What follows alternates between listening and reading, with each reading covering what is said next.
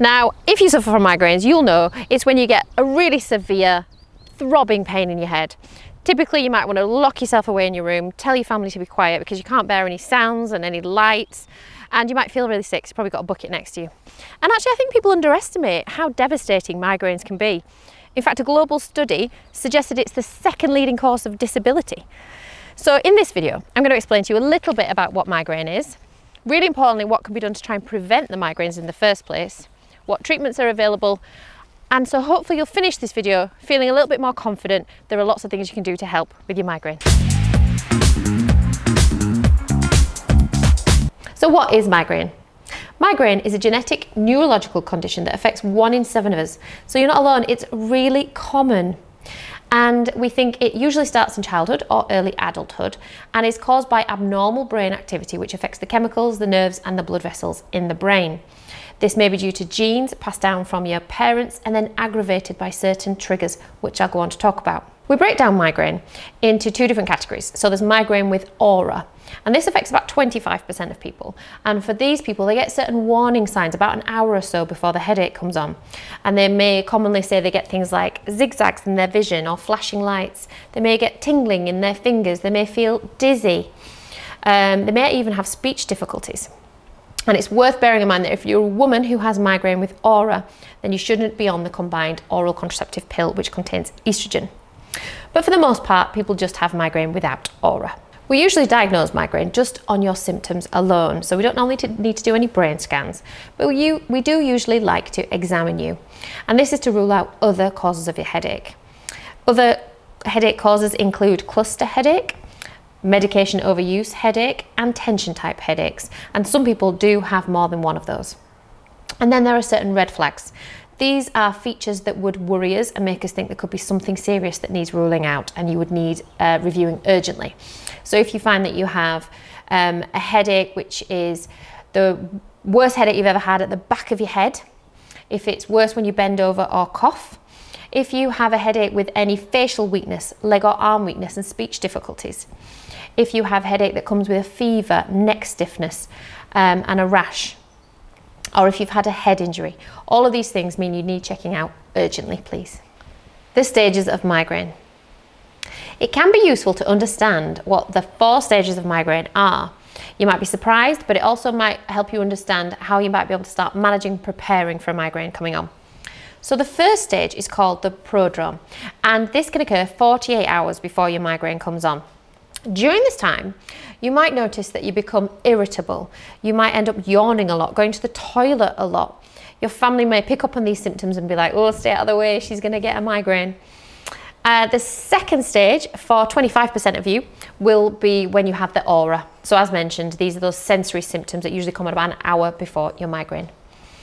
The third stage is the headache itself, which usually lasts hours or days. So if it's only lasting minutes or it's going on for weeks, it may not be migraine.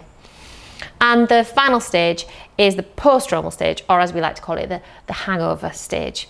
And this is the recovery period where generally you're going to feel a bit rubbish for a couple of days. So do take some time out and be prepared that you might feel a bit rubbish and look after yourself. It's all part of the migraine, unfortunately. How to prevent migraine attacks. Triggers. So everybody who has migraines will have some triggers that cause their migraines. And it can be different for different people. So this is why we ask you to keep a headache diary. It's actually really important and can be really helpful. I'll include a link into the National Migraine Centre's website where they have a headache diary you can download. And what's common is it's not just one trigger that will set off a migraine. Often it's a multitude, one after the other, that creates a certain threshold that causes that migraine. So I think this is the most important part of the video. So stop what you're doing, pay attention now, people. So here are the most common triggers that you might want to try and do something about to help prevent migraines coming on in the first place. So changes to sleep routine. So this can one of the most common causes of triggering a migraine. So try and keep to a same routine, even if it means avoiding a late night and a lie-in at the weekend. And then avoid going a long time without eating or drinking.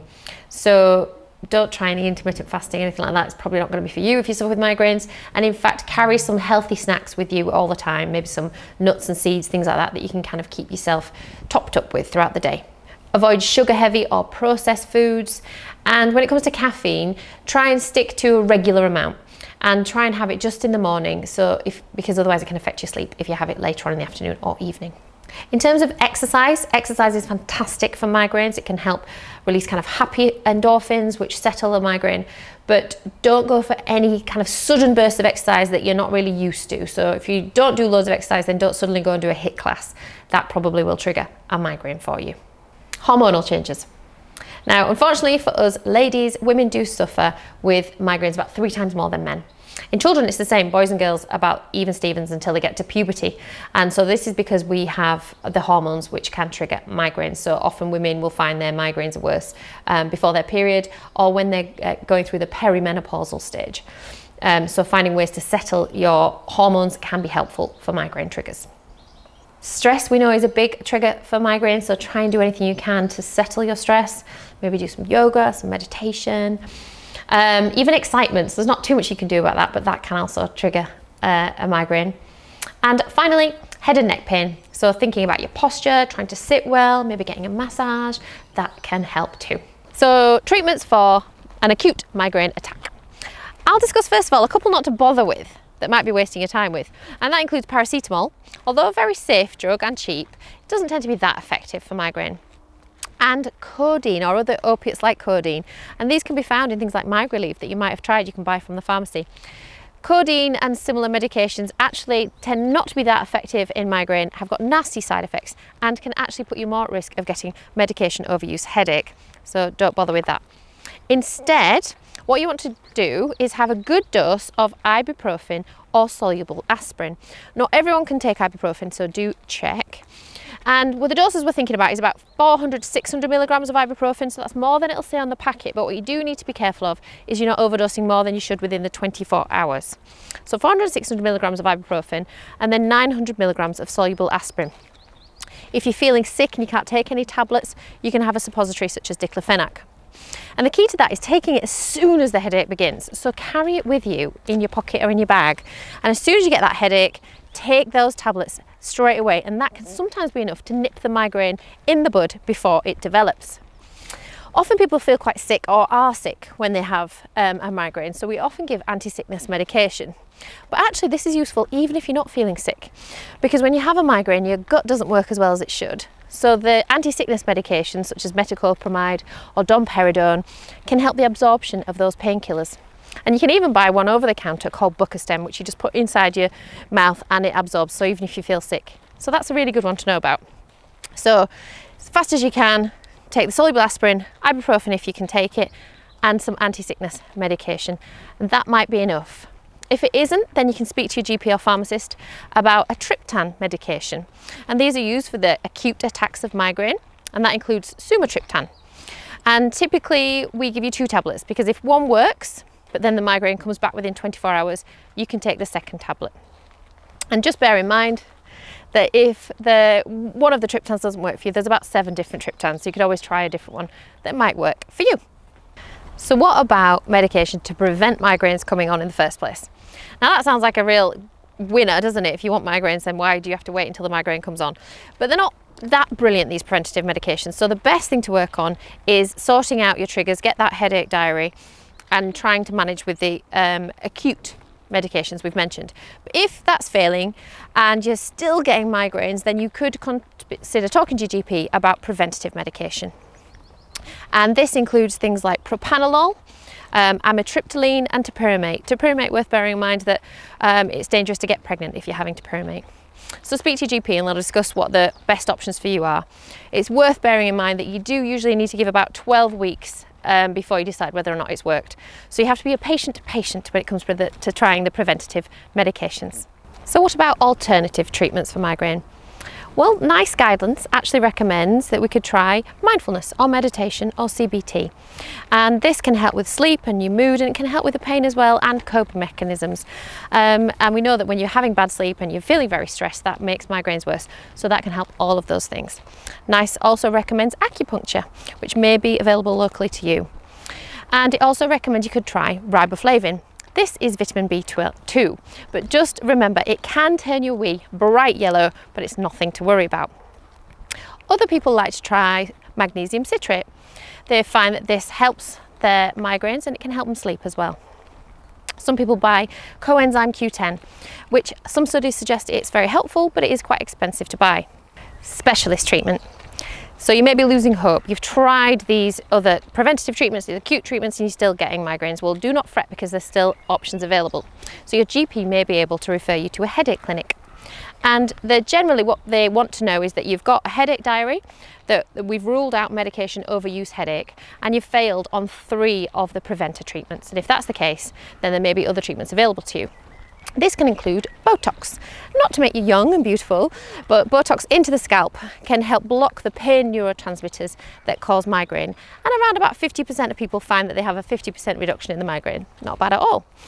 Other options, they can do a greater occipital nerve block, where they put some steroid injection, which has got local anaesthetic into it, into the nerves of the scalp, which can help calm the migraines.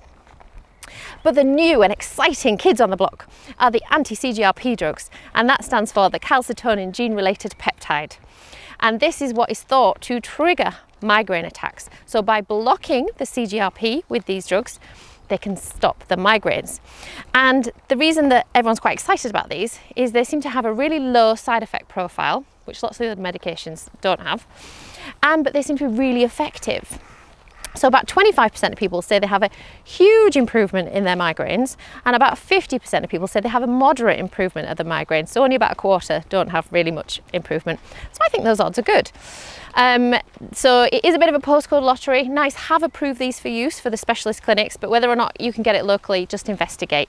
There are some private places where you can pay to have this done as well, such as the National Migraine Centre. So I think this is a message of hope. Even if you tried everything else, there's new options available, and probably the science will continue to grow. And so don't lose hope. We may be able to get on top of your migraines. So key points I want you to take away from this. First of all, keep a good routine of eating and sleeping and everything else we talked about. Second of all, avoid opiates like codeine and instead try those medications we mentioned. So the soluble aspirin, the ibuprofen if you can take it, the diclofenac suppository, and have them with you all the time. So as soon as that headache comes on, you take the medication. Do keep a headache diary. It really will be worth it, because it will help you identify what your triggers are, and that might really make a difference to avoiding the migraines in the first place. If you want more information, then I would really recommend the Heads Up podcast, which is run by the National Migraine Centre. In fact, GP can refer you to the National Migraine Centre, or you can refer yourself. It's a charity and doesn't get any funding from the NHS, so they do ask for a donation, but it might be worthwhile if you're feeling a bit stuck. Because I think, remember, there's loads of help available. People used to just have to get on with migraine, and it's, as we know, it's really disabling. So this is a message of hope. There's loads of things you can do to try and help your migraine. I hope you found it helpful, and I hope you can continue a little bit more pain-free. Thanks for listening. Take care.